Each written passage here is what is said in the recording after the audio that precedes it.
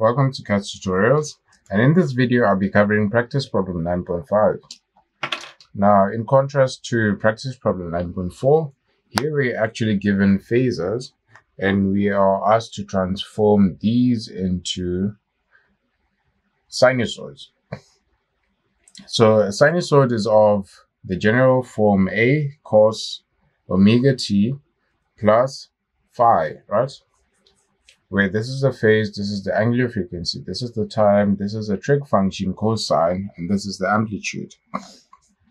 So what you want to do is to transform this into a positive amplitude, and to do that you basically just add or subtract 180 degrees from this given angle, and so your result will either be 25 cos Wt plus 40 degrees plus 180 degrees, which will give you 25 cos Wt plus 220.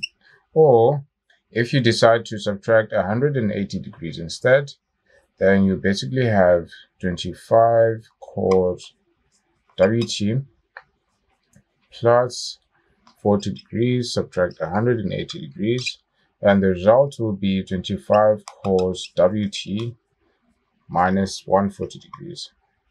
So don't forget the units. So these two sinusoids are equivalent, and you can prove this by assuming t to be 0. Now, taking t to be 0 will make this term 0. So you'll only have 25 cos 220 degrees. So punch that into your calculator, you should get negative 19.15. And if you assume 0 here as well, and punch 25 cos of negative 140 degrees, you should also get negative 19.15, which confirms that these two are actually the same. But if you check in the textbook, only one of these will be written, right? So now let's move on to this side, or to the second section of this question. So the first thing you'll do is to multiply through. So j multiplied by 12 is j12, and j multiplied by j is negative 1, and the negative 1 multiplied by this negative will lead to a positive. So we have plus 5, right? So a complex number is therefore 5 plus j12. Now you can punch this into your calculator to transform it into polar form. So let's do that quickly. What you do is just punch in 5 plus 12i, right? Like that. And your I, remember, you use this ing button.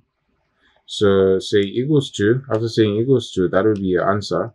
And after doing that, you basically just say shift option 2, right? Then you go to the third option over here, which is of this form, which is the form which you're actually looking for. So you're going to pick option 3 and say equals to. Now this gives us 13 with an angle of 67.38. So 13, so this is the same as 13 with an angle of 67.38 degrees. Now from this, you can simply move from, just a reminder that you can actually move from polar form like this to the same sinusoid represented using a cosine like this. So this is the basic rule which you're actually using. This is the amplitude and this is the phase. So you just plug these two into these parts and that will be your sinusoid, right? Now this part will be given in some other questions, and if it's not, this is generally your basic form. And therefore, in this case, our answer or the corresponding sinusoid will be 13 cos Wt or omega t plus 67.38 degrees. Not forgetting the units. So I is equal to 13 cos omega t plus 67.38 degrees. So that is how you solve this particular question, transforming a phasor into its corresponding sinusoid.